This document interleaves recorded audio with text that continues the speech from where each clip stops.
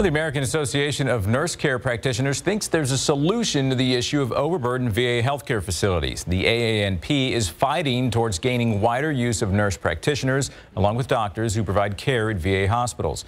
As Alex Schreck shows us, the Nurses Association is hoping the move will cut wait times and potentially save lives.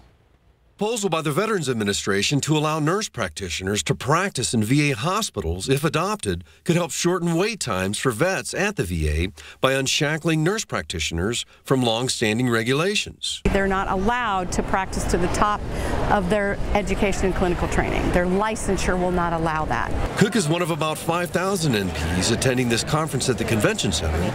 A big focus for those here, getting NPs mainstreamed at the VA to cut down those wait times. It's somewhat limited, but it's a greater opportunity for us to impact more people.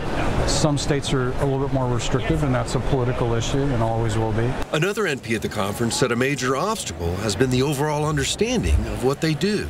Most of us have that broad background as a family nurse practitioner, so we can have that background, that certification that allows us to care for the whole patient. And I think that might bring a unique edge versus seeing a physician who's certified in internal medicine. The proposal requires a 60-day comment period, which ends July 26, after which the VA can adopt new rules. In many states, they're already doing this. And what the rule will do is to make that care consistent throughout the country. How fast changes translate into faster visits for Texas' 1.7 million vets remains to be seen. Alex Schreck, KSAT 12 News.